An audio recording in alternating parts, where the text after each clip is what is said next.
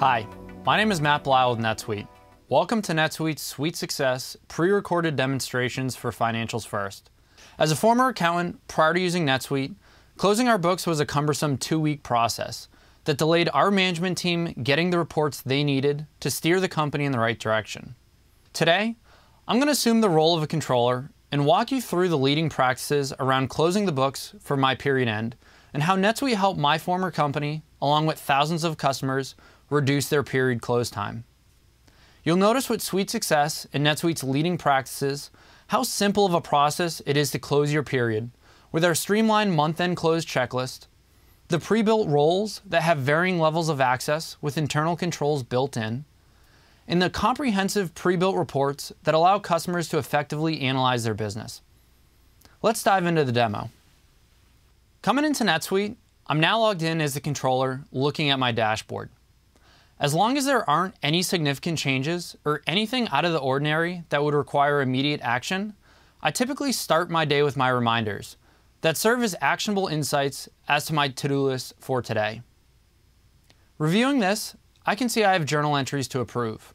And since this is the second day of the month, I'm expecting these to be the month-end accrual entries before locking down my GL. Reviewing this entry, I can see exactly what it's for. With NetSuite's streamlined chart of accounts and segmentation structure, I no longer need to memorize our 5-digit account string or sift through thousands of accounts to select the appropriate illegal expense. Instead, I can just select the natural account number and add whatever dimension that is applicable for this entry with the ability to add new dimensions in the future. As part of our approval process, we require support for all accruals, and prior to NetSuite, that meant printing out this journal entry along with the support that were then physically signed off on and filed away until February when the auditors came in. NetSuite allows us to attach all the applicable support directly on this journal entry. NetSuite also tracks every change a user has made. So if I ever had a question as to who created or who changed this record, I could reference the audit trail that tracks that information. Also, our auditors can view this information at any time. A process that used to take a significant amount of time printing it off, distributing it around the office, and physically signing off on it can now be done with a single click. Now that I've approved our final accruals, I can continue my day and see what other tasks I must complete. Before NetSuite, our period close checklist was an Excel file, and we would send daily updates to our controller of where we stood. Now that we built out our period close checklist in NetSuite, I'm able to see exactly where we stand on closing the books and get instant updates when any steps in the process have been completed. Now that the final accruals have posted, I know it's time to review our financials to ensure we haven't missed any entries, and then lock down our period to ensure nothing else posts to this period. Prior to NetSuite, just running financial reports were a cumbersome process, which were done in a separate reporting tool. Having this functionality native to NetSuite allows me to quickly navigate from journal entries to financial reports in the matter of seconds.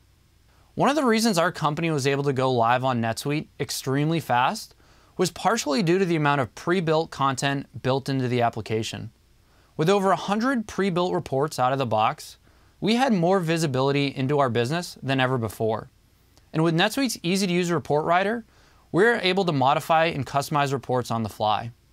Reviewing this report, I can see if there are any large variances or anything out of the ordinary that would lead me to believe that we were missing entries or double counting something.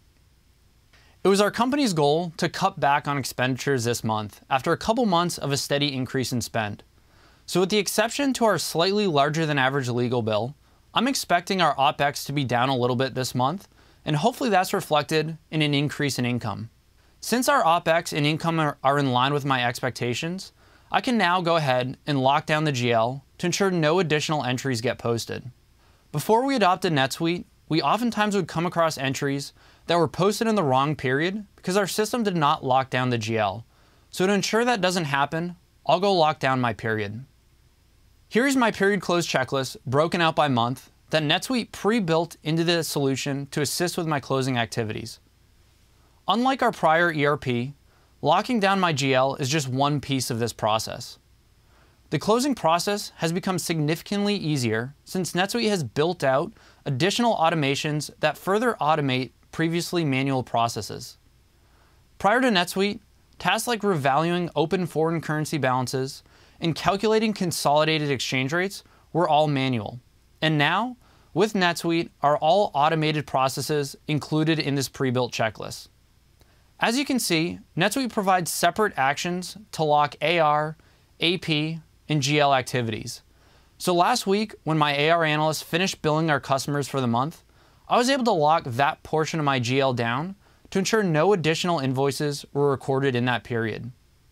Now that my final accruals have been posted, I can lock down my AP and the rest of my GL to ensure no other entries will be posted to February. In today's demonstration, we experienced how a controller would go about closing down a period with NetSuite's financials first.